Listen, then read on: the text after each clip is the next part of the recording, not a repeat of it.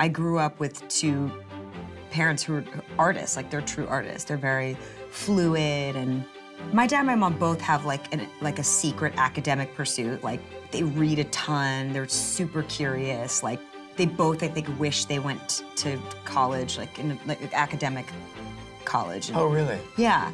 So I think I was probably the genetic expression of all of their like secret academic dreams. Because I came out just like really into puzzles and reading and like sensible clothes, and like I just was like a little adult from a very early age.